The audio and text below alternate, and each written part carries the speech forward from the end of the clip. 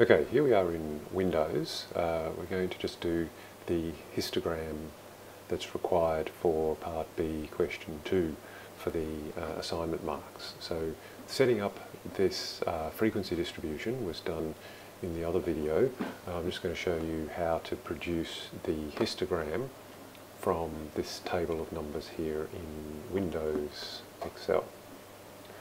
So here we have those bins from going from 5% up to 100%, and for the assignment marks, here are the counts.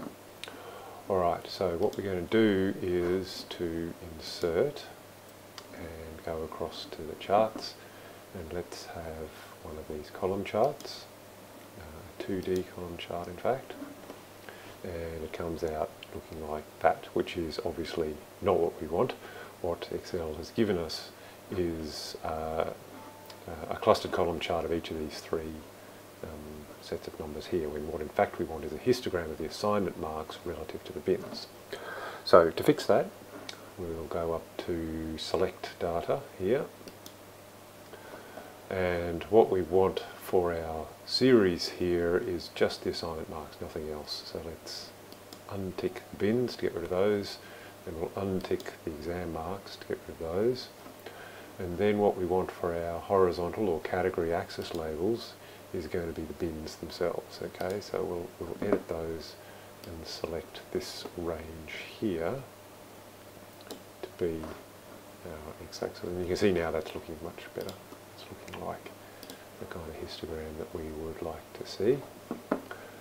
Just to make things a little bit clearer, perhaps I'll just right-clicked and move this chart over into a new chart sheet like this.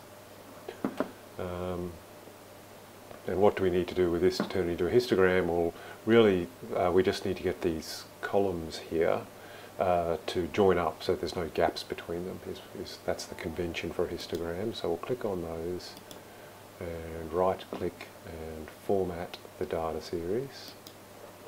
And it gives us these options here, and the gap width is the thing that we're talking about. So let's just dial that right back to 0. And there you go. There we have a histogram. So that will do. Obviously other things can be done just as we have done in some of the previous videos, such as putting a vertical axis in. Probably want to increase, I guess, the font size on this axis here. So this font size is really small. Maybe, well, might bump that up to like 16 or something. Okay, and now you can read it. Okay, so you just click the axis, right click, and then font, and then select something that seems like it makes sense, and you get some labels that are actually legible, and the same for the title, that could be edited as well. But the main thing is we now have a histogram that represents the shape of the distribution of the assignment marks.